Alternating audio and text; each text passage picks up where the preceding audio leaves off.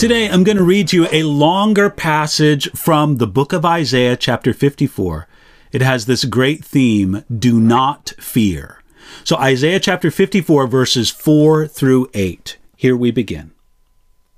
Do not fear, for you will not be ashamed, neither be disgraced, for you will not be put to shame.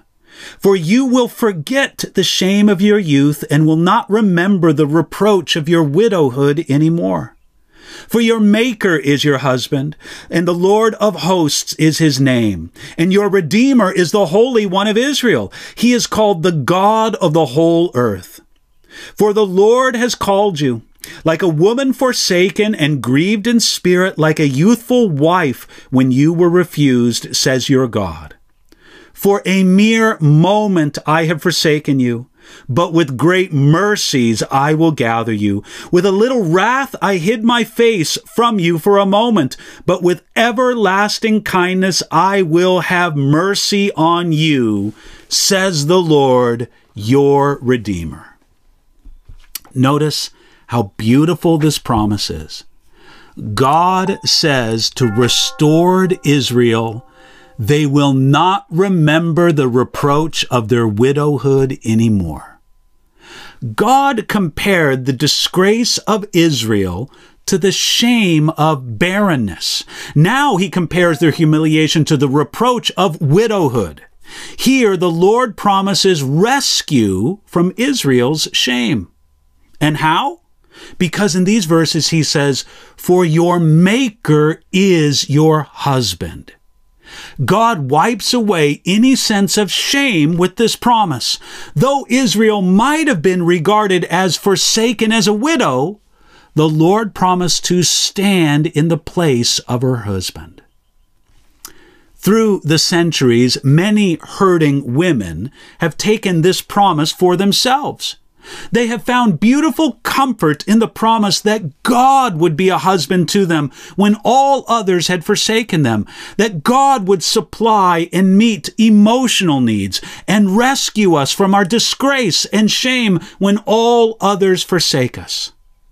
It's true that the Lord can be a greater husband than any man can be. This is something for every woman to remember, and something no married woman should forget.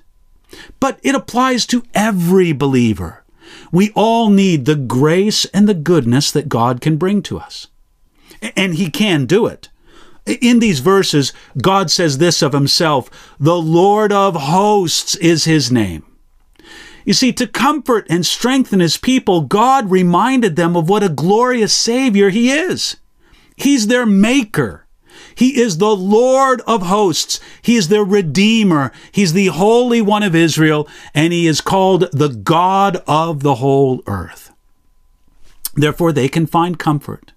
Even though it says here in these verses, God tells them, for a mere moment I have forsaken you.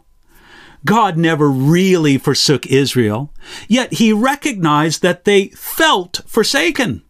God said, for a mere moment I allowed you to feel that I had forsaken you, but, it says, with great mercies I will gather you. The word forsaken is in the present tense, but the great mercies are in the future tense.